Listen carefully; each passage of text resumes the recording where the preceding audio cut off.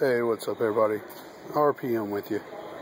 I am in a BJ's Wholesale Club in my 4G market, and I'm recording some action on my new 4G Razr phone. Lighting's terrible here, so that's what the phone looks like right there. Nice and thin. It's like 1/4 of an inch thicker, thinner. But I'm in a 4G market finally. In my home area here, and I'm going to run speed tests for you guys and show you what this thing looks like. Let's see here. What's the best way to record this?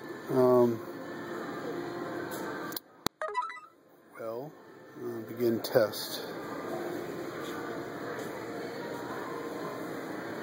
And this thing earlier was getting, there's 25 megabits right there, 25 point and a 11, almost 12 megabit, 25.920, almost 26 megabits, 11,667 upload. So that's 12 megabit upload, 26 megabit download right there. I don't know if you can see that or not. I don't know how to get this thing to focus. I ain't figured out the camera on it yet, but anyways, there it is right there. If you want me to do it again, I can. This is Verizon's LTE. There you go.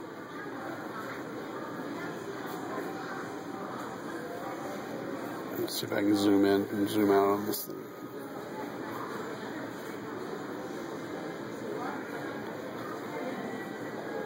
Anyways.